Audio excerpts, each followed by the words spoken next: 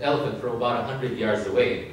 But even if they haven't seen each other for so many years, the elephant came to him and performed her old circus routines pretty much on his command.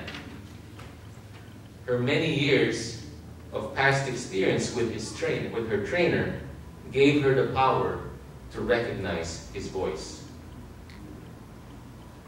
Now, you know, as humans, we don't always do well as animals in voice recognition. But humans can learn to recognize God's voice just as they learn to recognize the color red from the color blue or yellow, even with its many shades and features. A musician learns by experience to distinguish a minor key from a major one by simply hearing a melody.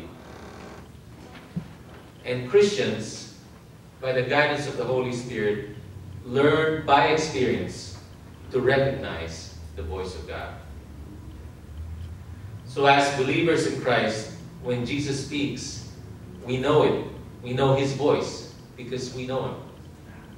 When we spend more and more time with Jesus through the personal study of the Word of God, in prayer, in doing what is right, what is godly, we are transformed.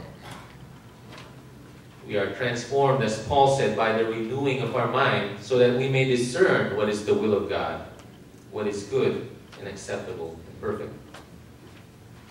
In other words, together with the Holy Spirit, or in concert with the Holy Spirit, we learn by experience to recognize the voice of God. So what our scripture is asking us today is, are you following the voice of God? Do you devote yourself to studying God's Word?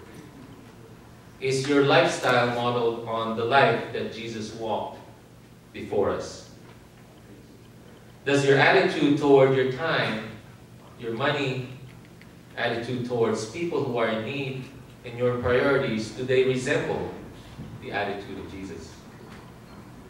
Whatever your situation is, if you are a true shepherd of Jesus and you're not necessarily following Jesus, then you can expect to feel the pull of His loving staff as He leads you back in the right direction.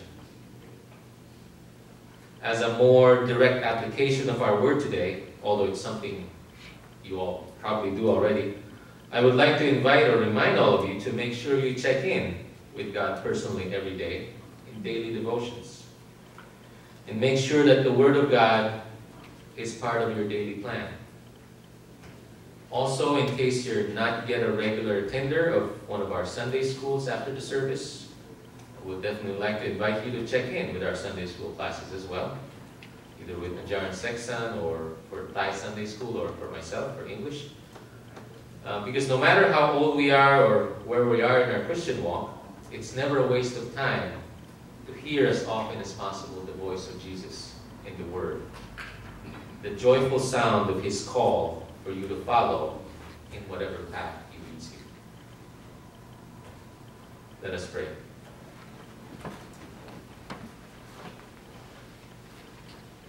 Lord Jesus Christ, our Good Shepherd, walk beside us through the joy and trouble of this day. Help us to always seek your voice in all things.